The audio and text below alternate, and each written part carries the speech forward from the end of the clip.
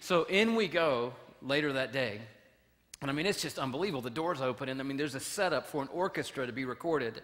And on the end of this huge studio, it's ceiling almost as high as the one in here, all the way across the wall, as big as that wall, is a screen, and they're shooting from a projector at this end the movie Troy, and it's playing right as we walk in because they're doing some post-editing, and the control room guys are still working, and we're walking in, and I'm supposed to be looking at the microphones they have and all the great stuff, and then I'm looking at the movie. I'm like, I want to see what's going on in the movie, so I'm like, I'm looking back to see if, anything weird happens that I don't know about, and I could tell people ahead of time, hey, I've already seen the movie, let me tell you what's going to happen.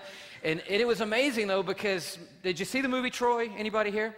Apparently not. Wasn't a big success here. Thank you very much. You saw the movie.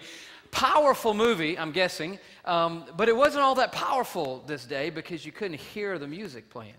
It was just the projector shooting it on the wall, and the guys in the control room down here probably could hear the music in the control room. And as we walked around, I thought, that's amazing.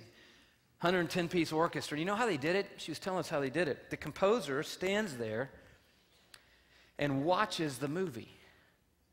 And as the movie unfolds, the scoring happens. Literally watching the movie. The score comes together. And it's the score, is it not, that causes us to rise up on the inside and go, yeah, or oh no, or uh-oh, or ooh. It's the soundtrack that brings the story to life.